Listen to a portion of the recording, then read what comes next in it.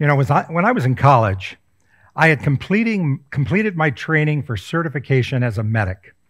And working for the regional emergency services, my dispatcher introduced me to a new piece of technology that changed my life.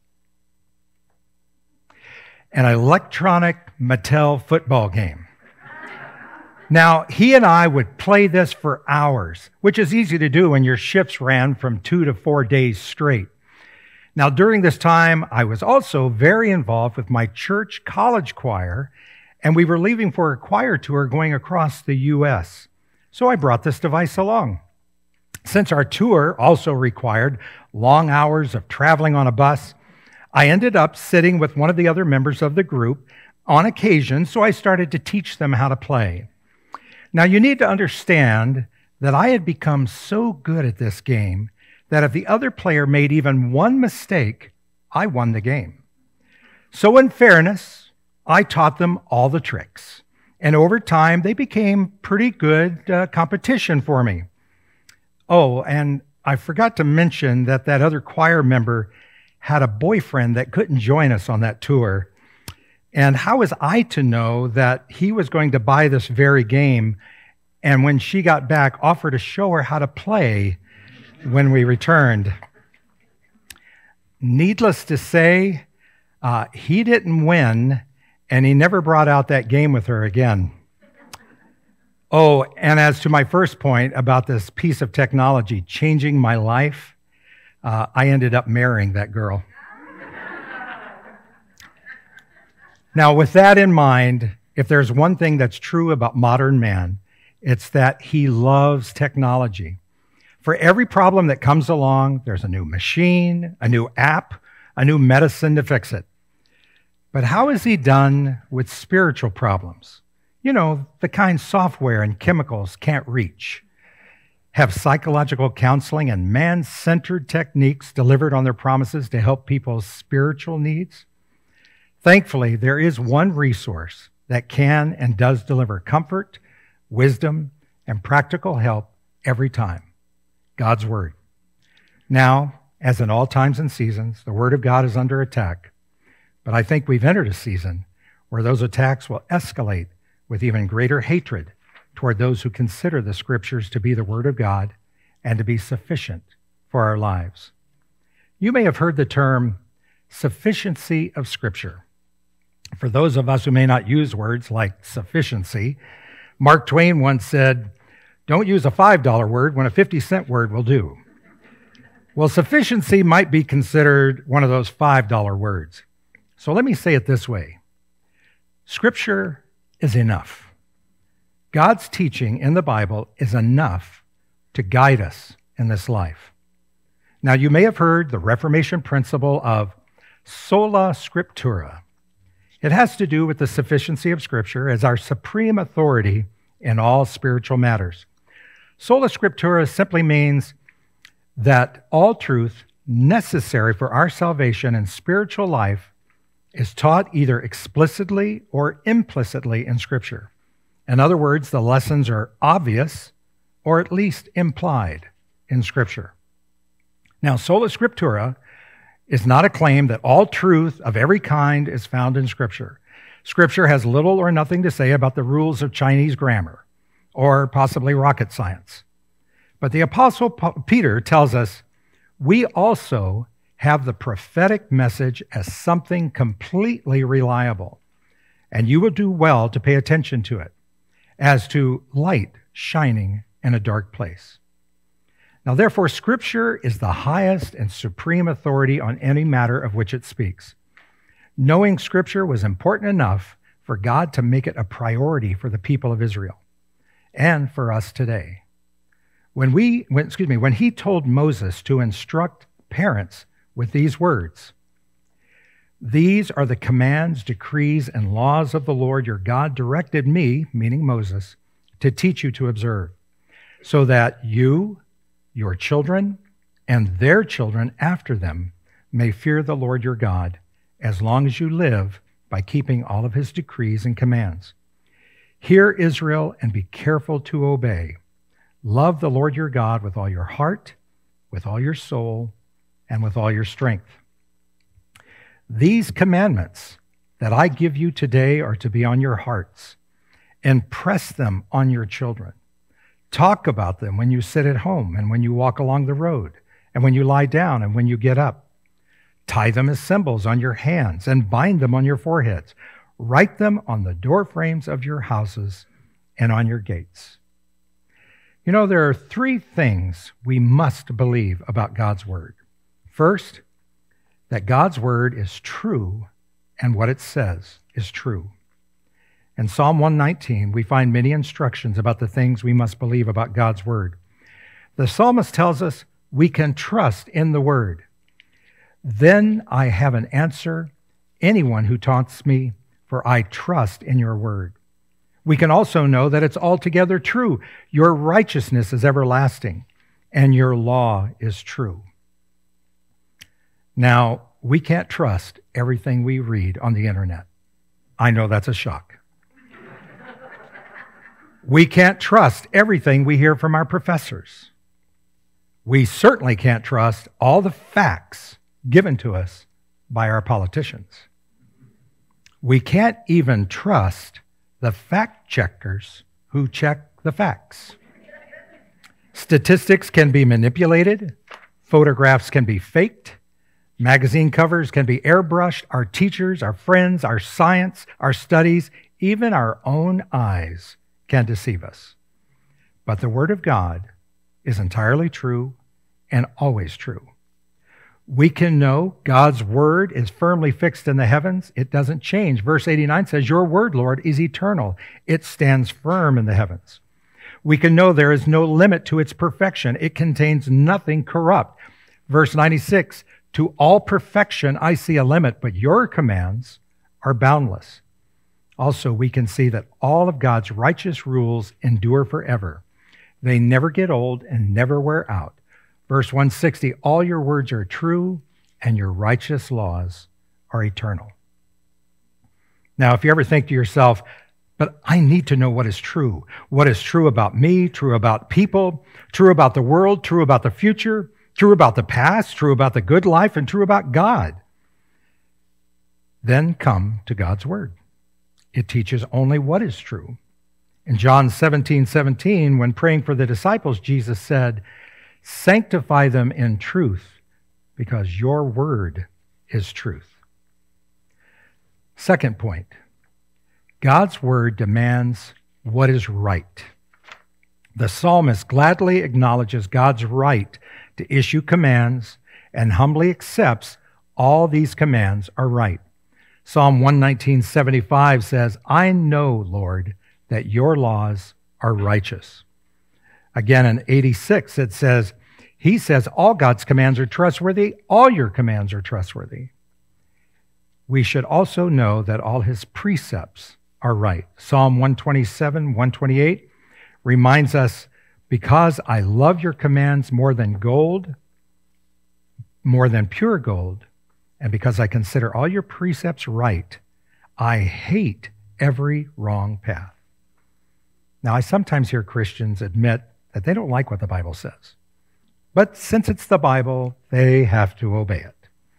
On one level, this is an admirable example of submitting oneself to God's word. And yet, we should go one step further and learn to see the goodness and righteousness in all that God commands. We should love what God loves and delight in whatever he says. God does not lay down arbitrary rules. He does not give orders so that we might be restricted and miserable. He never requires what is impure, unloving, or unwise. His demands are always noble, always just, and always righteous. Number 3, God's word provides what is good. Again, according to Psalm 119, the word of God brings blessing in our lives. Blessed are those whose ways are blameless, who walk according to the law of the Lord. Blessed are those who keep his statutes and seek him with all their heart. You know, when I was preparing my sermon, I wanted a better understanding of the word blessed. So I went to a highly reliable source. I said, Alexa, what is the definition of blessed? Here were the results. Consecrated, sacred, holy, sanctified. Divinely or supremely favored, fortunate. Or the last one, blissfully happy or contented. Interesting enough, I also checked the Hebrew definition in Strong's Concordance. And the word blessed here does mean happy. There are two words translated as blessed. One is the verb barak, meaning to be blessed. The other is the noun esher, meaning happy. And this is the word used in this passage. Now, other ways that God's word provides what is good is to avoid shame. Then I would not be put to shame when I consider all your commands. It provides a way of safety. How can a young person stay on the path of purity? By living according to your word. It provides good counsel. Your statutes are my delight. They are my counselors. It provides us strength. My soul is weary with sorrow. Strengthen me according to your word. God's word provides hope. Never take your word of truth from my mouth, for I have put my hope in your laws. It provides wisdom. Your commands are always with me and make me wiser than my enemies. I have more insight than all my teachers, for I meditate on your statutes. I have more understanding than the elders, for I obey your precepts. And should any teenager in the room read that and say, yep, that's me. I have more insight than all my teachers. I have more understanding than my elders. Remember, it's talking about God's word here. So make sure, if you're going to be smart in God's word. God's word shows us the way we should go. Your word is a lamp to my feet, a light on my path. But you know, God's word, his revelation, is unfailingly perfect. As the people of God, we believe the word of God can be trusted in every way to speak what is true, command what is right, and provide us with what is good. After the death of Moses, his successor, Joshua, was tasked with leading the people of Israel across the Jordan into the promised land. Well, Joshua had heard God's instructions about teaching the next generation from Moses. So we read about one of his first orders in Joshua chapter 4. When the whole nation had finished crossing the Jordan, the Lord said to Joshua, choose 12 men from among the people, one from each tribe, and tell them to take up 12 stones from the middle of the Jordan, from right where the priests are standing, and carry them over with you and put them down at that place where you stay tonight. So Joshua called the 12 men he had appointed from the Israelites, one from each tribe, and said to them, go over before the ark of the Lord your God into the middle of the Jordan. Each of you take up a stone on his shoulder, according to the number of tribes of the Israelites, to serve as a sign for you. In the future, when your children ask you, what do these stones mean? Tell them that the flow of the Jordan was cut off before the ark of the covenant of the Lord. When it crossed the Jordan, the waters of the Jordan were cut off. These stones are to be a memorial to the people of Israel forever. And Joshua set up at Gilgal the 12 stones they had taken out of the Jordan. He said to the Israelites, in the future, when your descendants ask their parents, what do these stones mean? Tell them, Israel crossed the Jordan on dry ground. He did this so that all the peoples of the earth might know that the hand of the Lord is powerful, and so that you might always fear the Lord your God. Sounds good, right? What a great opportunity for a father and son outing, a mother and daughter outing. Head on down to the river and use this monument of stones to talk about the things that God has done in your life. But sadly, Judges, the very next book, is a tragic sequel to Joshua. In the book of Joshua, the people were obedient to God in conquering the land. But in Judges, they were disobedient, idolatrous, and often defeated. The account describes Israel starting to drift away from the Lord even before Joshua's death, with a full departure into apostasy afterwards. I think there are 5 basic reasons that are evident for these cycles of Israel's moral and spiritual decline. Disobedience and failing to drive out the Canaanites out of the land. Idolatry. Intermarriage with the wicked Canaanites. Not heeding the judges appointed over them. And turning away from God after the death of the judges.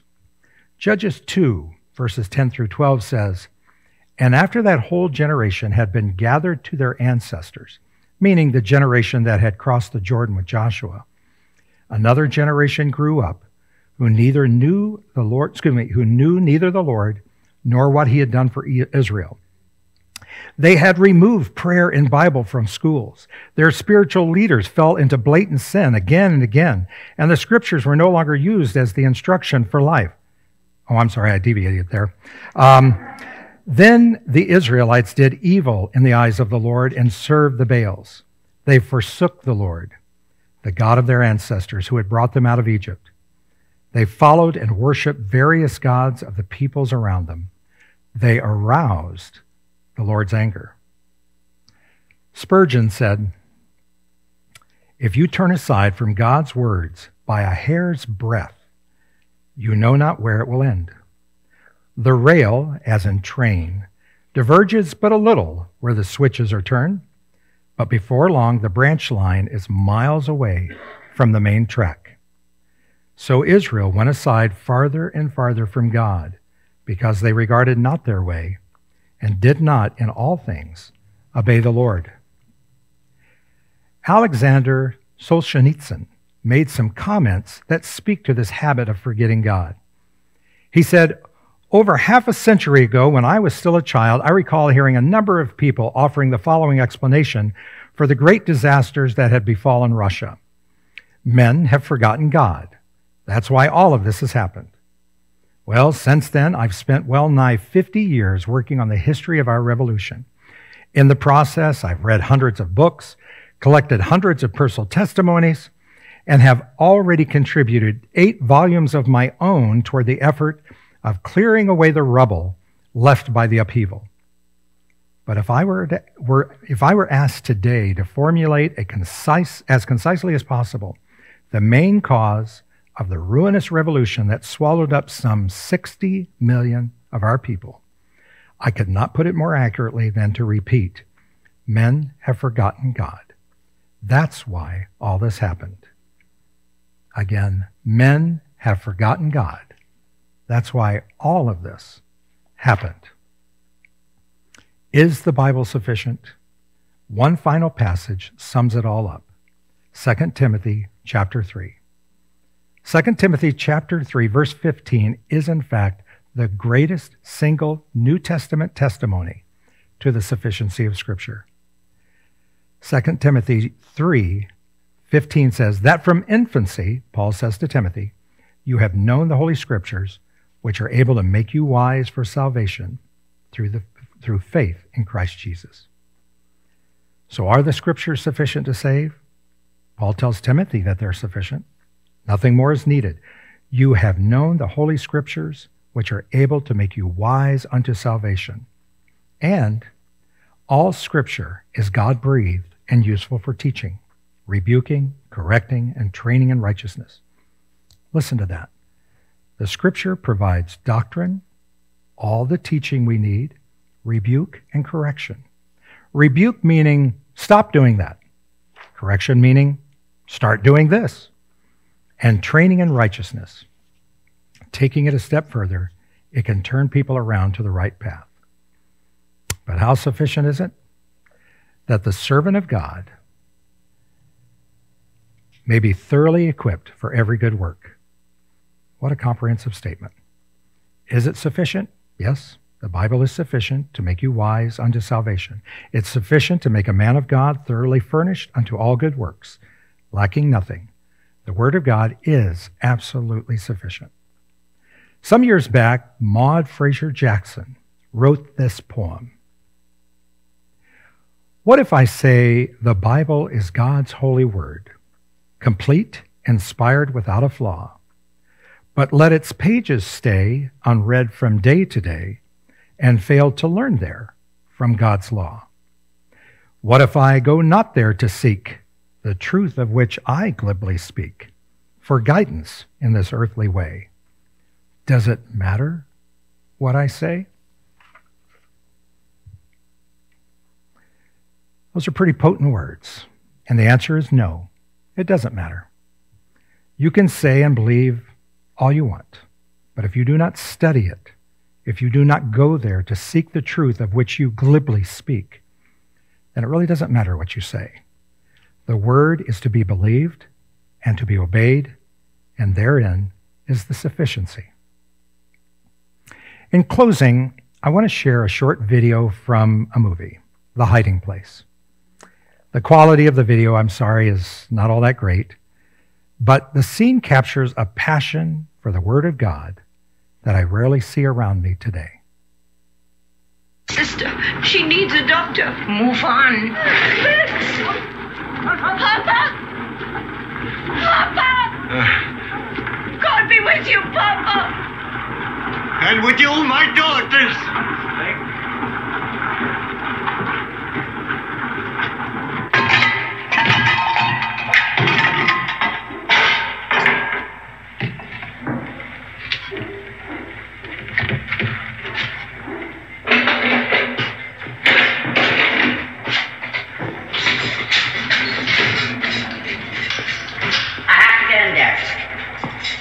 What's the sign?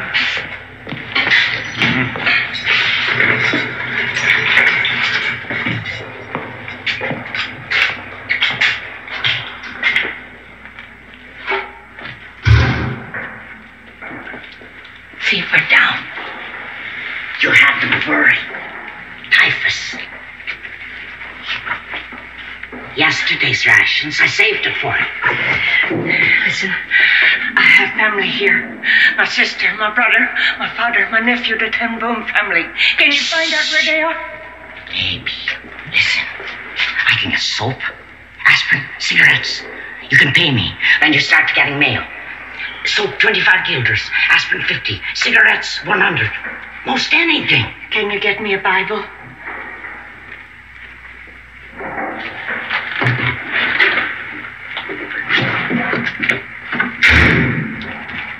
They think I have to feed you.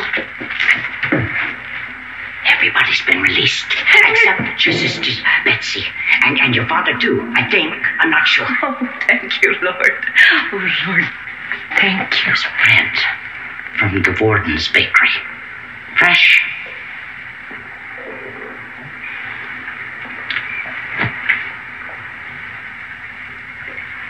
Oh, Lord. You have done wonders. Don't I get a little credit? Lord bless this angel. Bless you.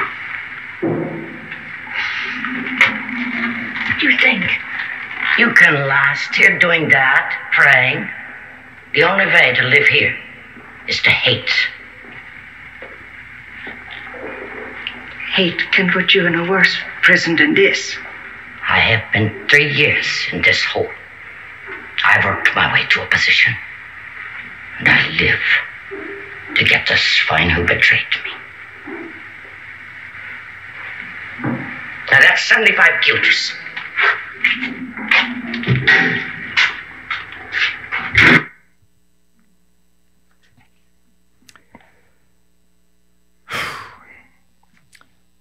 Let's be diligent not to let another generation grow up knowing neither the Lord nor what he has done for Israel or what he has done for you. Let's close in prayer. Father, first off, I thank you and I praise you for the word that you've given us. The Spirit speaks to our hearts, but Lord, we receive instruction through this printed Bible that you've provided for us. Lord, I watch a movie like that, and I'm so moved how beyond food and substance. Corey wanted the Word of God more than anything. And I appreciate that testimony, Father. I pray that that same passion for your Word will live in us. But Lord, I pray that we don't wait till we're locked away in a prison to have that passion. I pray, Father, that it's growing in us today. Lord, we commit this morning to you. We commit this day and this week. Lord, as I said at the beginning, I don't know where we are in history. I don't know what is taking place around this world necessarily that is fulfilling a specific thing of Scripture, of prophecy, or making an impact in history. But Father, I pray and thank you for walking with me through it. And I look forward to glorifying you this day and for all eternity. We ask all this in Jesus' name. Amen.